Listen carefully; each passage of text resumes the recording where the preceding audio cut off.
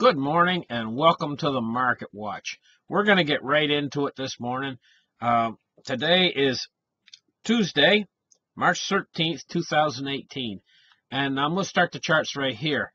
Now, first we're looking at the dollar index right here. I'm going to let it run. I'm going to talk about something. I'm going to talk about, I've never had such an overwhelming viewer response from my viewers, talking about the Fed and this latest bond market sale that they had of $145 billion.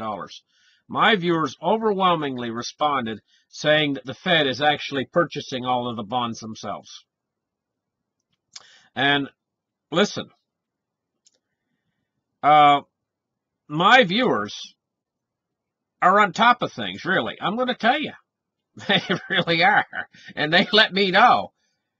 I'm not ignoring this as a possibility, and this could mean everything to what's going on in the whole situation.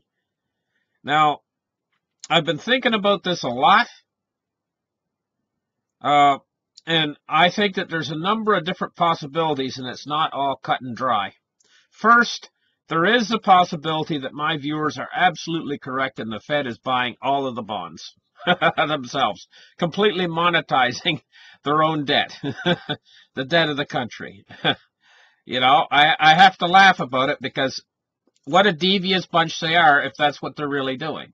But I have to explore that possibility that that is truth, that all of my viewers out there are right. Now, there's another possibility, and that would be that the Fed is buying some of the bonds. And there's a third possibility, that the Fed is not buying any of the bonds. That what happened is that the bond yields have risen, and because the yields have risen, the investors out there have said, hey, you know what? Bonds are the best deal out there right now. And then the investors are actually coming in and actually buying bonds because they see them as a safe haven asset. And they see them on sale right now because they have a high yield and they're looking very attractive. Everybody is searching for yield. So there's those three possibilities, right? But what this really shows me, it really shows me how my audience out there, man, they're on top of stuff. And the second thing is they don't trust the Fed. And I think that this is a wonderful thing that my audience does not trust the Fed. I mean, they overwhelmingly do not trust the Fed. I don't trust them either. You know what I mean? Now, what do I think is actual truth in all of this? I hate to say it, but I don't know. There's three outcomes here. One, the Fed's buying them all. One, the Fed is buying some. And third is the Fed's not buying any, and the investors are actually coming in and buying them all because they're very attractive right now. Because of now. Now let's explore this a little bit in depth. First off, if the Fed's buying them all, what's this going to do? Well, it could possibly hold the market crash off. There possibly won't be any crash if the Fed's buying them all, basically monetizing their own debt. But what we're going to do is, if that's true, the Fed's not going to get away with it. We're going to start heading into a hyperinflation. Everything's going to start heating up prices-wise, and they will lose control over gold and silver, if that's true. If they're buying, if they're completely monetizing everything right now, then it's basically over. It'll just be a matter of time until we're into a hyperinflation. Now, what if the Fed is buying part of the treasuries, but not all? To tell you the truth, that is a scenario we need to explore too. Well, they would be partially doing like a backdoor quantitative easing as well. But now, what if the Fed's not buying any? Let's explore that possibility, because that's a strong possibility. It could be, too, that the Fed is not buying any of them. And these are buyers that are very attractive. Bonds are very attractive right now because they're probably the best yield that's considered to be a safe haven asset because the yields went up on them. That's a very strong possibility. In that case, the buyers are actually going to fall off. It's kind of, I'll explain it to you this way. There used to be a store out there called Blockbusters. And they used to sell movies and stuff back when VHS was the big thing, maybe 10 years ago, 15 years ago. And everybody wanted to rent a tape. So there'd be a new movie that come out, say Superman. So you go into Blockbusters to get Superman. They'd have like, they'd buy like 50 Superman tapes. And they'd all be gone. You'd be like, oh, I wanted Superman. I wanted to watch Superman this weekend. But there's no Superman left. They've taken all the tapes of Superman out. Lots of the other movies, but no Superman tapes. So everybody watches Superman that week, right? So you go back the next week, and they've got all 50 copies or 49 copies because everybody's watched it already. Everybody's got it, they watched it, and now it's old news and they don't want to watch it again because they've all seen it, right? But that might be kind of the way it's going with these bonds. Right now, you got a lot of bond buyers could be coming in. So it might not be the Fed. It might be a lot of bond buyers actually coming in, and these look attractive to them, and they're buying them up like they buy up the Superman tapes. Next time the bond purchase comes in, there might not be any buyers to support it. We might have went through all of our buyers, and they might have saturated themselves in this 145 billion. So we're going to have to wait and see what happens here. But I guarantee you this: if it's not the Fed, if it's actual buyers out there buying these up because they're attractive, this is going to drop off significantly, and we're going to see a really big boost in the bond price. It's going to shoot up in the next coming up in the next sales. We're going to see a big boost in it in the yields. The treasuries, in other words, are going to start to crash if the Fed is not purchasing them. Now, if the Fed's purchasing them, if you guys are right and the Fed's purchasing them, then we're not going to see a big crash in bonds. But we're going to start heading toward a hyperinflation. So either way, this is a crazy scenario because it all relies on what the Fed's doing. And what a bunch of crooks they are. Honest to gosh, they're an awful bunch of crooks. Anyway, let's get on with the markets here. And first, what we're looking at here is the dollar. The dollar is dipsy-doodling down a little bit today. It's taken a dive, but then it's bounced back a little bit. And if we take a look at silver, we see the exact same dipsy-doodle, okay? Look at this. Boing-it-a, boing-it-a, boing-it-a, right? In silver, that's that green line right there. And now let's take a look again at the dollar index.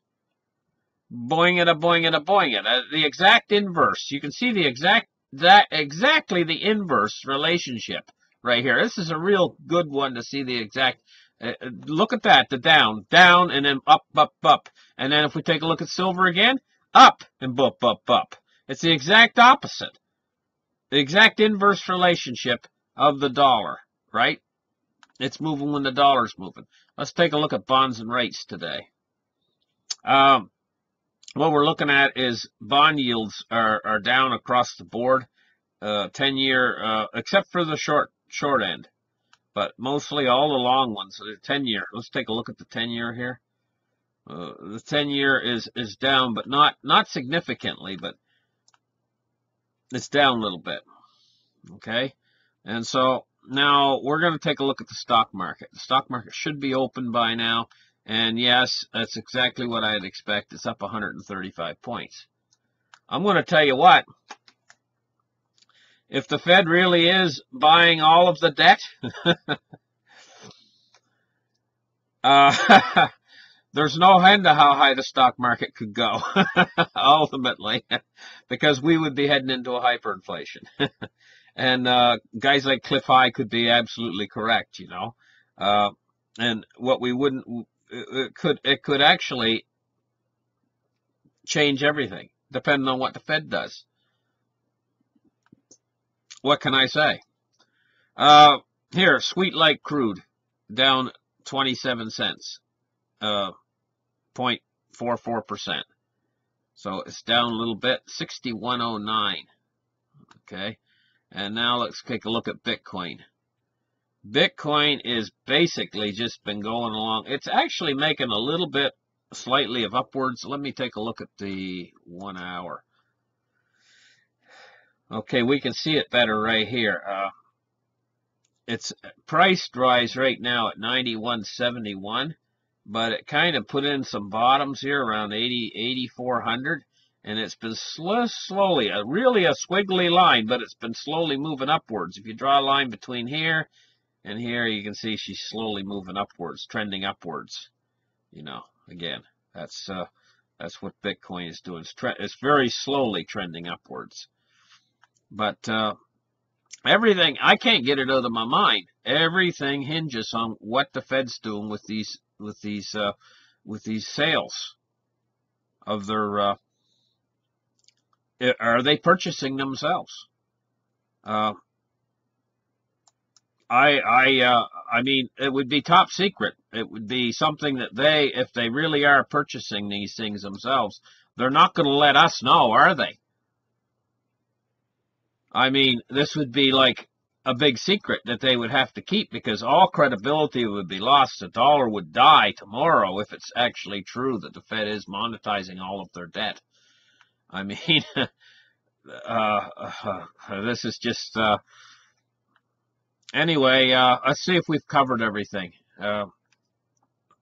Cryptocurrency market capitalizations. This is what we haven't covered. We're going to get into take a look at this. And $370 billion. Now, an awful lot of them are down today. Let me take a look at Litecoin, 175 bucks. That's looking really good, you know.